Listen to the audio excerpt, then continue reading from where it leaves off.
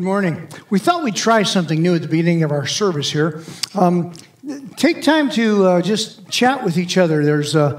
You can sign in if you wouldn't mind logging in and creating a username for yourself. And then you can just chat back and forth to each other. And someone you haven't seen in a while, just ask them how they're doing. Or tell someone that you've been praying for them. Or greet everybody in the whole community that's online there. Go ahead and chat with each other.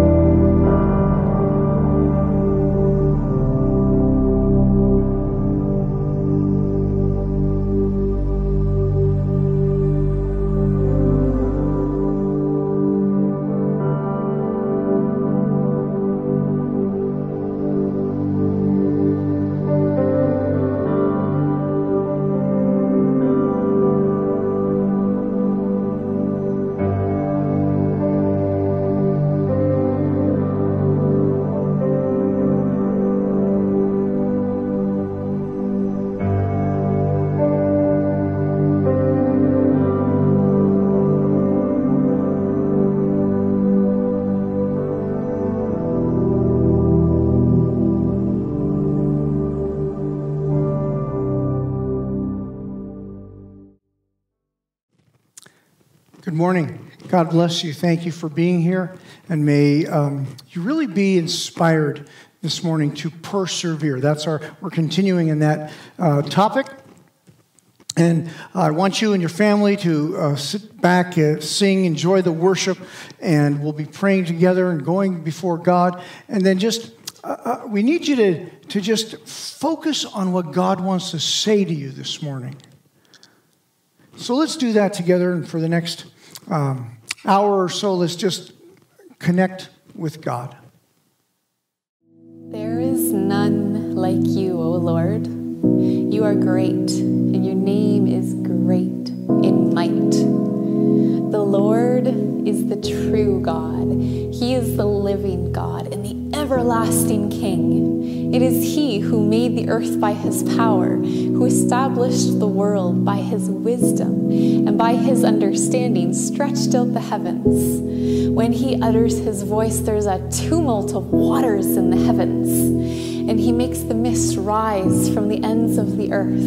He makes lightning for the rain, and He brings forth wind from His storehouses. He who is the portion of Jacob is the one who formed all things, and Israel is the tribe of His inheritance. The Lord of hosts is His name. To whom will you compare me, or who is my equal, says the Holy One. Lift up your eyes and look to the heavens. Who created all these?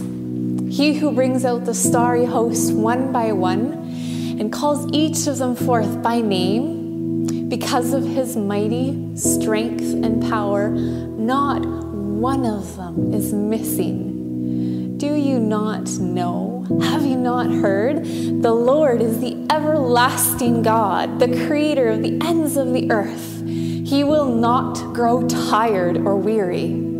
His understanding no one can fathom. He gives strength to the weary and increases the power of the weak. Even youths will grow tired and weary, and young men will stumble and fall. But those who hope in the Lord will renew their strength. They will soar on wings like eagles. They will run and not grow weary. They will walk and not be faint. The Lord's delight is in those who fear him, those who put their hope in his unfailing love. Glorify the Lord, O Jerusalem. Praise your God, O Zion.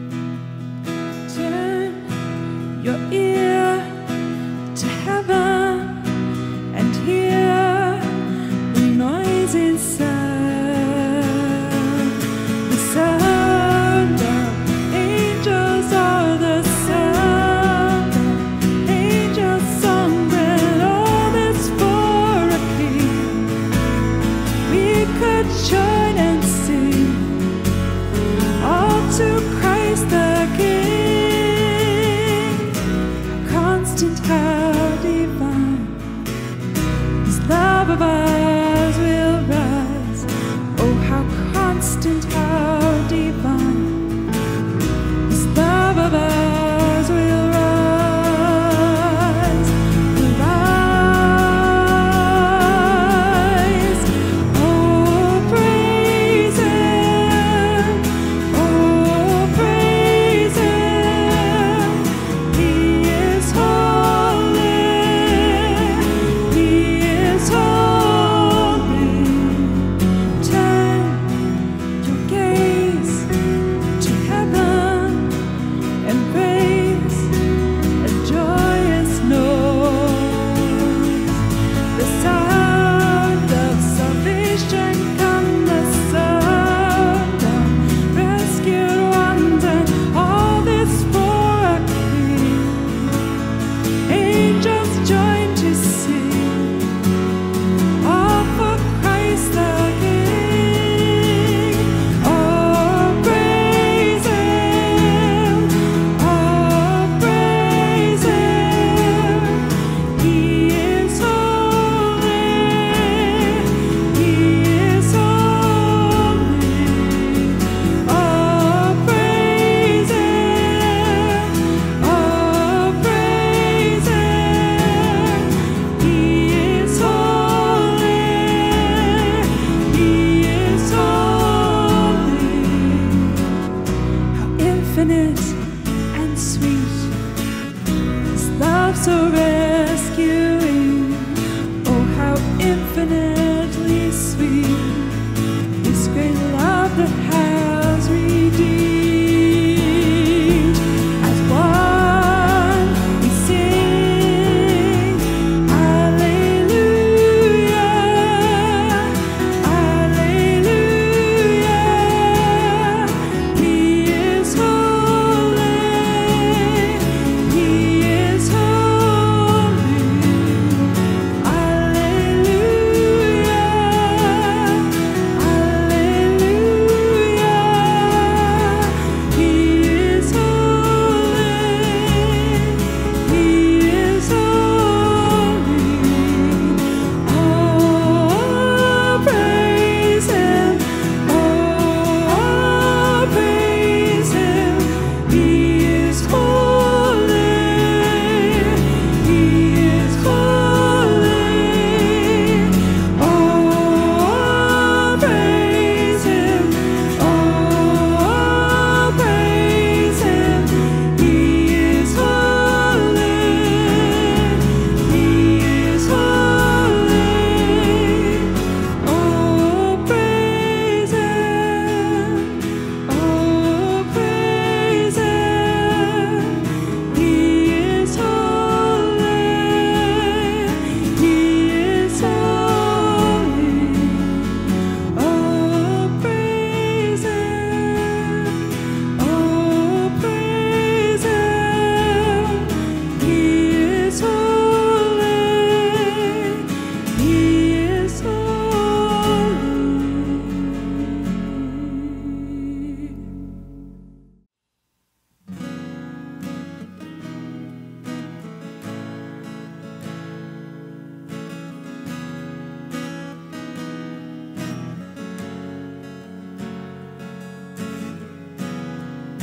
Savior, come, quiet my soul. Remember, redemption's hill, where your blood was spilled for my ransom. Everything I once held dear, I count it all as lost. The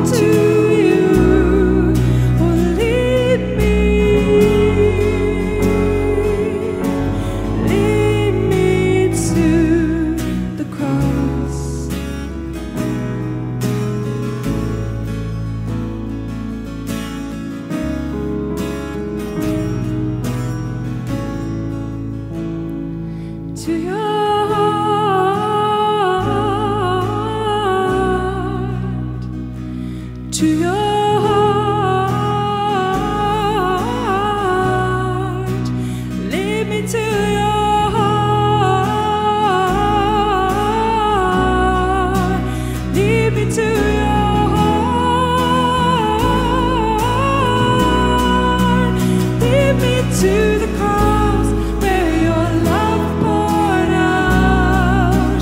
Bring me to my knees, Lord, I lay me down. Rid me of myself, I belong to you. Oh, lead me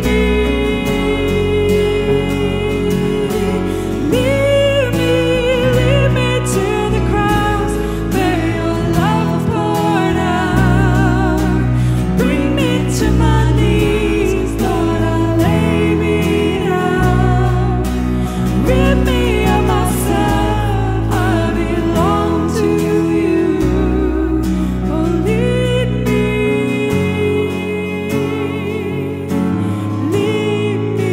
to the cross.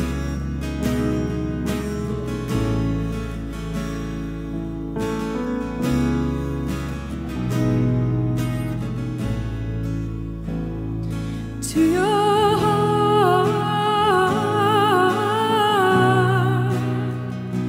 to your heart,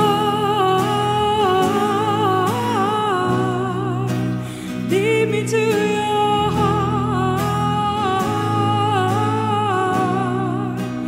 lead me to your heart,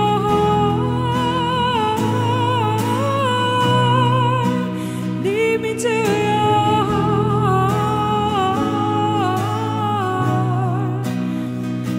To your heart, lead me to your heart, lead me to your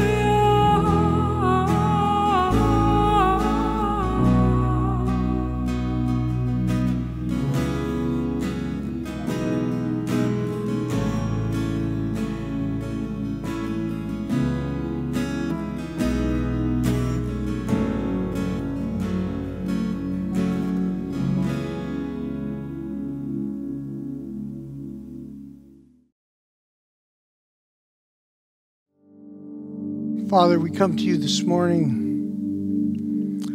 with heavy hearts for the many needs that we know of in our church family. There are people who are hurting because of the circumstances of COVID, some who have lost loved ones, others who are just overstressed because of the lockdown, the social distancing that we're having to keep, not being able to see family or friends. There are all kinds of things. There's people who are hurting. Father, we ask you that you minister. There's also a number in our church family who are dealing with various illnesses, cancers and heart conditions and surgeries that are upcoming at the end of this month. And many people who are dealing with different things, people who have broken their limbs and are needing healing. People in every kind of situation just in our small church family. And I pray, Father, that your hand would be extended to them, your hand of healing, your hand of power would reach down and touch hearts that are hurting because of illness in their body. Oh, Father, you are the one who transforms life. You take our cells and our genes and you heal things. You put them back together if they're messed up. And I just pray that you would do that. I ask that you would minister deeply to people who are hurting because of financial needs. God, minister there. Provide for them. Show them miracles of your provision. I pray, God, that you would redeem all that we need redeemed in our lives. You take us places where we can grow. I pray and ask that we would be found in you. We would be found seeking you. We would be found desiring your good presence in our lives, so that each day when we wake, we would look forward to talking to you. That each evening as we go to sleep, we put our heads on our pillows and we would know that we've spent a day honoring you with our lives. Whatever our lives entail, whatever we have done, we know that we would be honoring, we would have honored you. The privilege of knowing you as our Father, as our God, who is our healer, our provider, our restorer, the one who is our banner that goes before us when the enemy is attacking us. Oh, we thank you so much for the privilege of knowing you in these ways. Move in our lives to change us, to make us whole, to draw us closer to you. By the power of the Holy Spirit, we pray. Amen.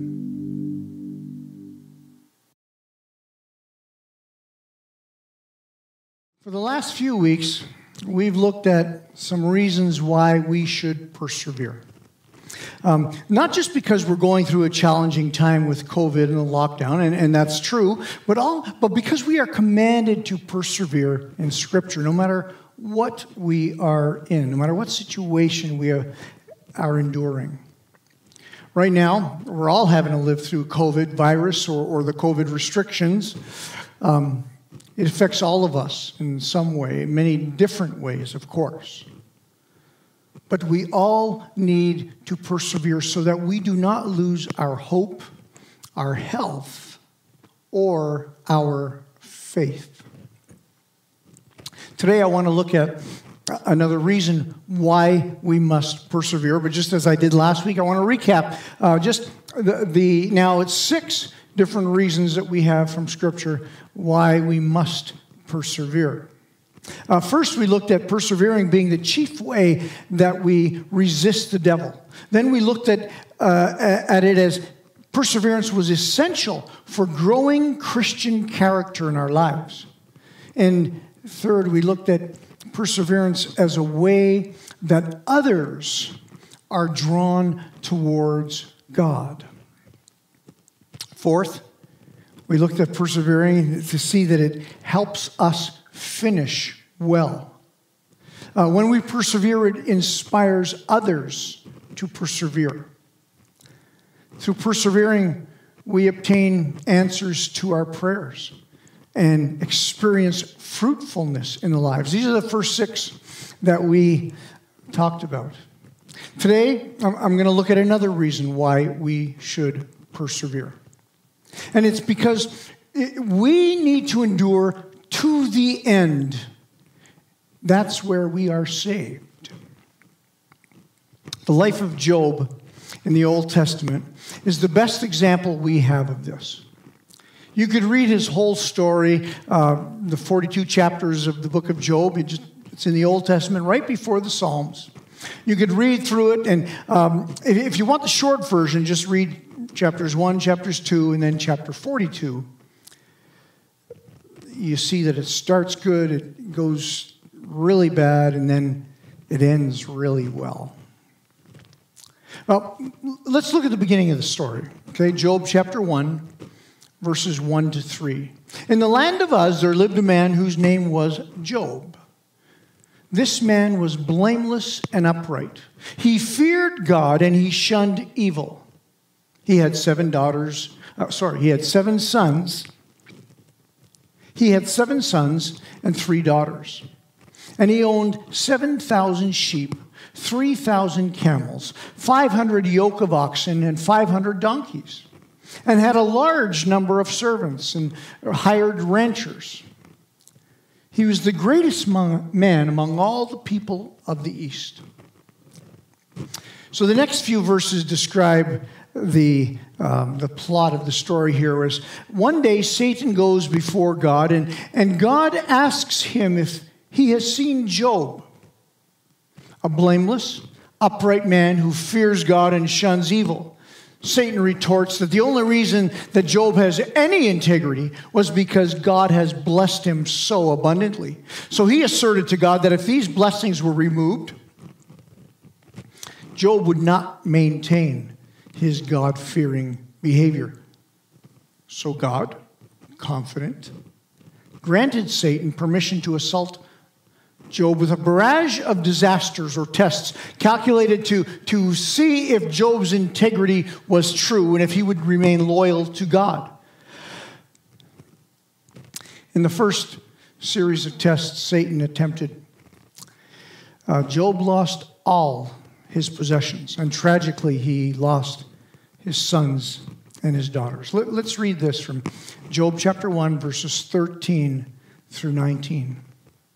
One day when Job's sons and daughters were feasting and drinking wine at the oldest brother's house, a messenger came to Job and said, "The oxen were plowing and the donkeys were grazing nearby, and the Sabeans attacked and made off with them. They put the servants to the sword, and I'm the only one who has escaped to tell you." While he was speaking, the Bible goes on to say, another messenger came and said, "Fire from God fell from the heavens and burned up the sheep and the servants, and I am the only one who has escaped to tell you." While he was still speaking, another messenger came and said, "The Chaldeans formed raiding parties and swept down on your camels and made off with them. They put your servants to the sword, and I am the only one who has escaped to tell you." While he was still speaking, yet another messenger came and said, "Your sons and daughters were feasting and drinking wine at their oldest brother's house, when suddenly a mighty wind swept in from the desert and struck the four corners of the house. It collapsed on them, and they are dead. And I'm the only one who's escaped to tell you." This story is the classic, "so you think you have it bad" story. Job and his wife just lost everything. How does one even stand up after this kind of news? One after another, messengers came bearing bad news. Oxen and donkeys, sheep and shepherds, camel and herdsmen, your sons and daughters. There really are no words. It must have been devastating for Job and his wife. This summer, on July 21st, I remember vividly the phone call I received from my older sister. As she began to talk, her cautious voice led Lydia and I to think something was wrong. Then she explained that my dad was on his way to the hospital, but that he passed away in the ambulance. My heart sank. About a month later, mid-August, my sister phoned again, informing me that my mother was rushed to the Montreal Heart Institute with a racing heart. And before she got the words out of her mouth that my mom was okay, but she was undergoing a heart procedure at 91 years old, my heart, my spirit, just weakened. After I hung up the phone, I turned to Lydia and said, "I'm not ready for another funeral. She can't die." I had a month between phone calls. I couldn't stand under the thought of my mother passing. And so many of you have had similar experiences, and maybe not even with the second call being a better one. Maybe you had two tragic calls, one after another. The dust was still settling from the desert sands from that first messenger who came and walked into Job's house to tell him about the oxen and the donkey that were stolen. When the second came, telling him of the disaster that would befell the sheep and the shepherds. A month didn't last. A week didn't last. A day hadn't even passed. Not even 1 hour between messengers. And again, the dust was still settling after the second messenger had come, when the third one had broken news to Job that his camels were carried off and his ranchers were killed. If Job felt anything at all, he must have been numb. But it wasn't over because the door swung open again and the fourth messenger came in, no doubt out of breath. Perhaps he didn't even know that there were three in who came in before him. He came to tell Job of another tragic event.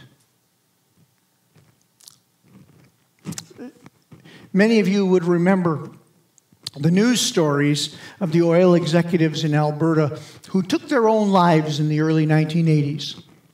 When the 1970s oil boom out west busted, people just could not handle the material losses that they had incurred with that bust.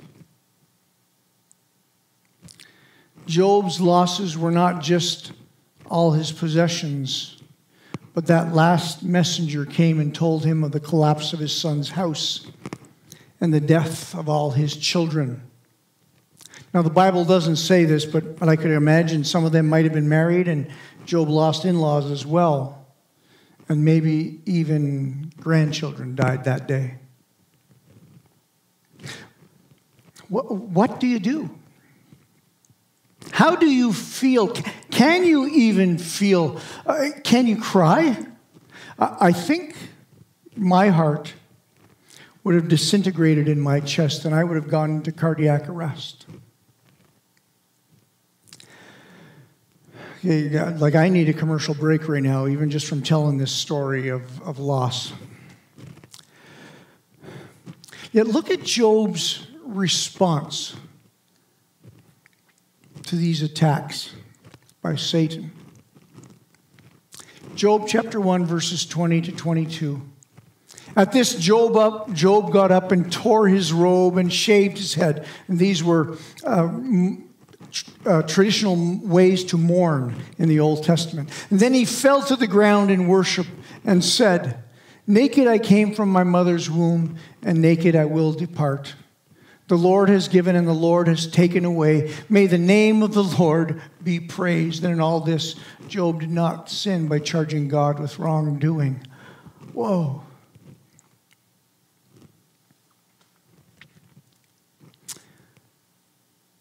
Upon his return to the courts of heaven, God asked Satan if he had noticed that Job had maintained his integrity through those tests that Satan brought. And Satan wasn't happy with Job's response, because this is what Satan says to God. He says, "Skin for skin. A man will give all he has for his own life. But now stretch out your hand and strike his flesh and bones, and he will surely curse you to your face," Satan attested. But God was confident, however, in who Job was: blameless, upright, one who feared God and one who shunned evil. So he permitted Satan to test Job some more, but up to the point of death. He could not take Job's life. So Satan went out and inflicted Job with painful sores.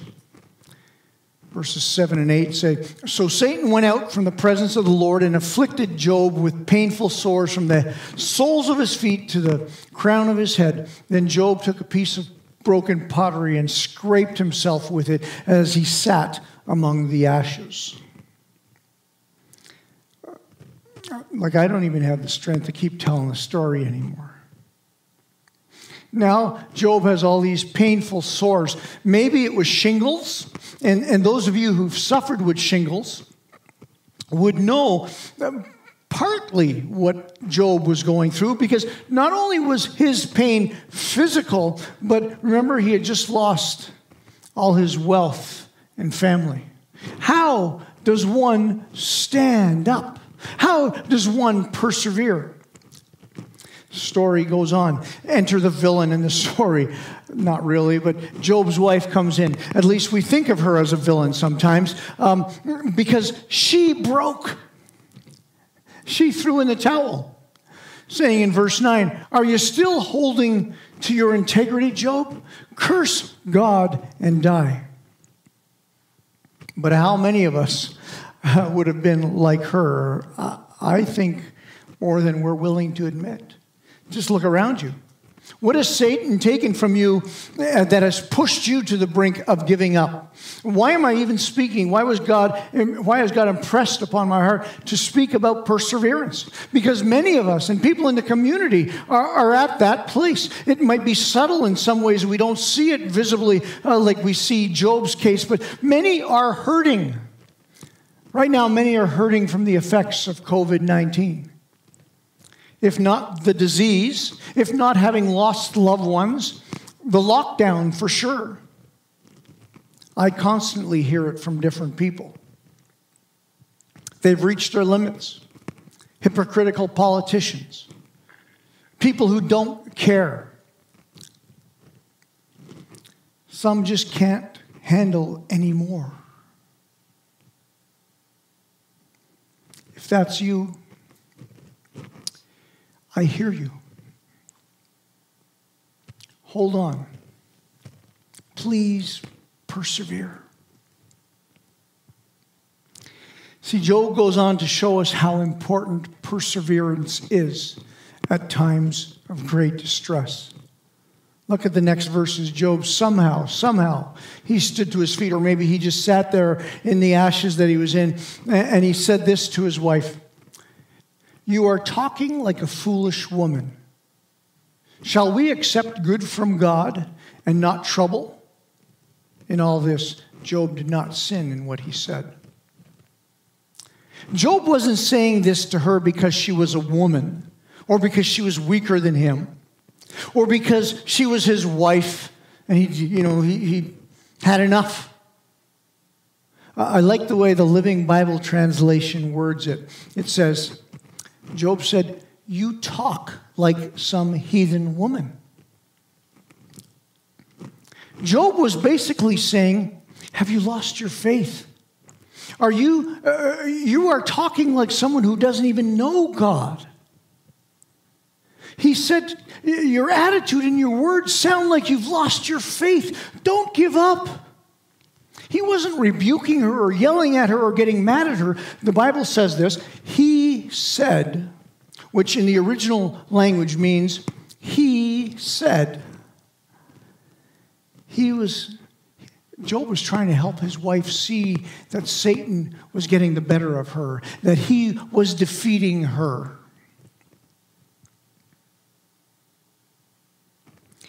Job's faith had been tested, and it was found to be genuine. Many, like Job's wife, leave God when the blessings of God are removed. And Satan was counting on that with Job. What they show is that they loved God, they loved God for his blessing, not for who he is. They loved the blessing, not the one who blesses. Peter summed it up like this in 1 Peter chapter 1, verses 6 and 7. In this you greatly rejoice, now though for a little while you may have had to suffer griefs in all kinds of trials. These come so that your faith, of greater worth than gold, which perishes even though refined by fire, may be proved genuine and may result in praise, glory, and honor when Jesus Christ is revealed. Not everyone who starts out on the narrow road of the Christian life finishes. It's not the ones who set out and get saved who are saved, but the ones who get saved and endure to the end. While we in our temporal state emphasize the start, the Bible emphasizes the completion. Listen to what Jesus said to his disciples in Matthew 10, verses 21 to 22.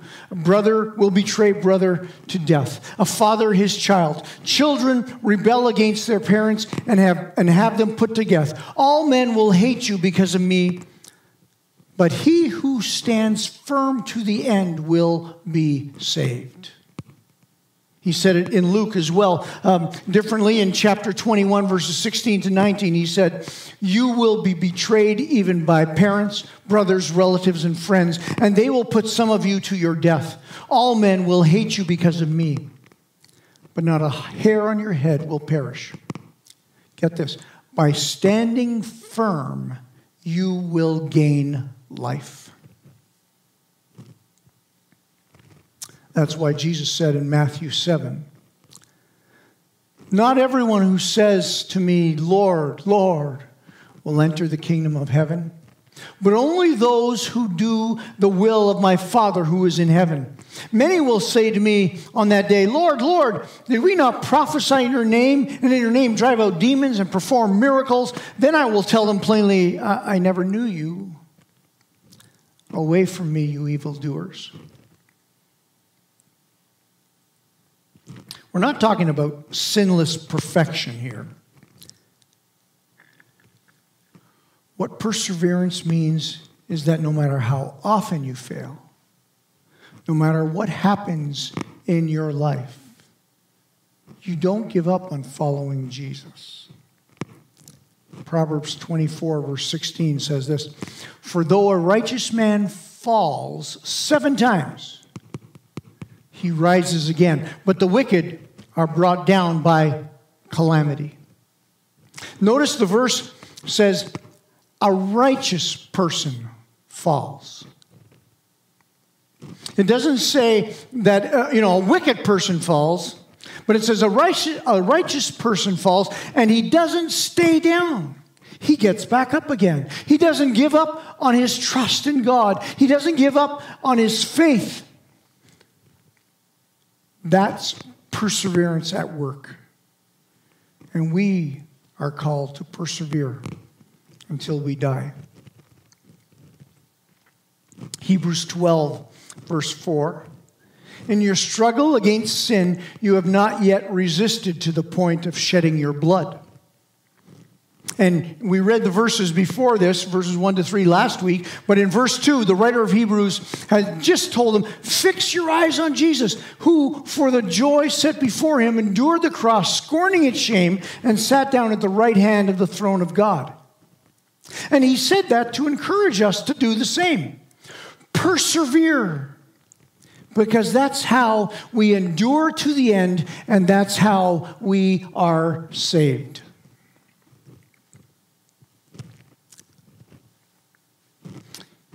We are living through a challenging time. One day you'll be able to tell your kids and your grandkids what it was like from your perspective. And some of your kids and grandkids are living through it now, but they might be too young to even understand. But one day, I'm sure you'll be laughing about it with them, telling them the stories of the lockdowns. You'll be able to tell them what you did to persevere and to endure. Your testimony of being blameless, upright, of fearing God and shunning evil might be the story that they need to inspire their faith to persevere.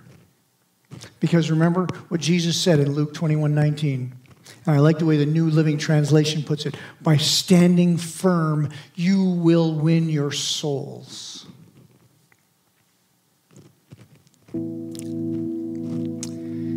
This week in our application, our listening time, I'm going to ask you to do something on your own. I'm going to ask you to do it this week, or maybe even later today you can do this.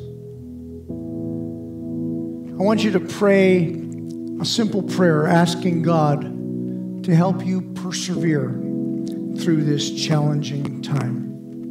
Because you want to be like Job. You want to be said to be blameless, upright, God-fearing, and shunning, and a person who shuns evil. You want that said of you. You aren't doing that to gain eternal life. But you know what? If you live like Job, you will persevere to the end, and you will gain eternal life. That's the promise of God for those who persevere. Father, I thank you that we're given these fantastic stories almost seems surreal, too unimaginable for us to even comprehend how a man lost so much. But I thank you that you give us these stories to teach us we must persevere. We must endure to the end, because that is when we are saved. Thank you, God. In Jesus' name, amen. Challenge you again to say that little prayer this week.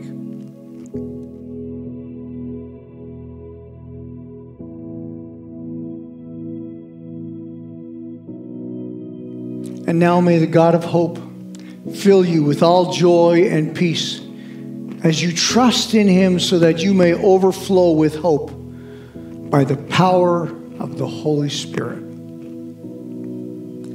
Thank you for being with us today. If this is your first time, please let us know. Drop us a line at that email address you see on your screen. Back in October, we asked you all if you were interested in being a part of a small group. If you responded positively, you could leave this video now and you can just sign into that Zoom link we sent you, and we will assemble. Myself, Pastor Nathan, everybody will just assemble, and we'll be dividing us up into small groups. If you didn't indicate that you wanted to be a part of, but you've thought about it and maybe you'd like to be a part of small groups, send us an email. Send me an email this week, and we will be sure to include you for next week.